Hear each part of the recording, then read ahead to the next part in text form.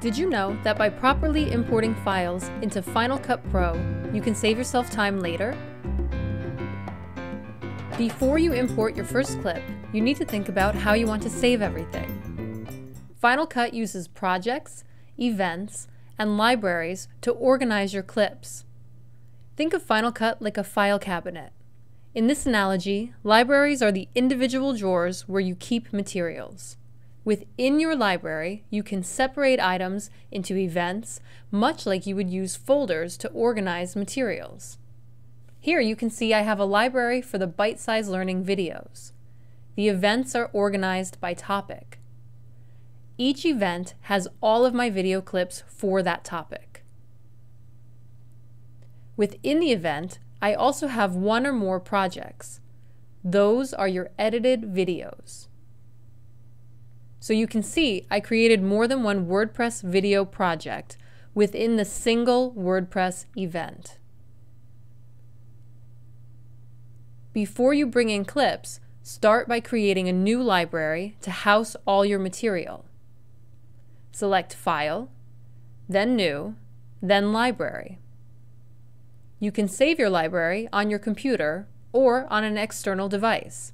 I'm saving mine on an SD card. That's a new feature allowed in Final Cut 10.3 and higher.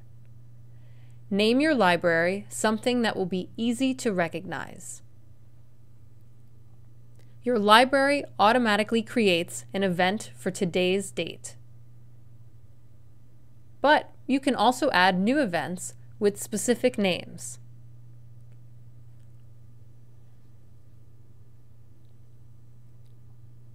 You can create a project to go along with your new event now or later.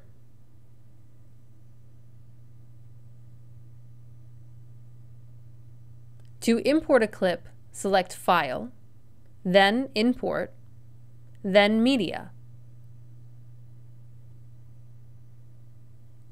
You'll see a pop-up box with access to files on your computer and on any storage devices like my SD card. You can select more than one clip to import by holding down the Command key while clicking. Select an event or create a new event to import your clips into. Click the Import Selected button and you'll be brought back to the event where you can see your video clips. When you want to access your library on a new computer, select File, then Open Library. If you don't see your library on the list, click on Other and then Locate to search your computer. Once you find your library, just select it and click on Open. You'll see your library open in Final Cut. Right-click on any library to close it.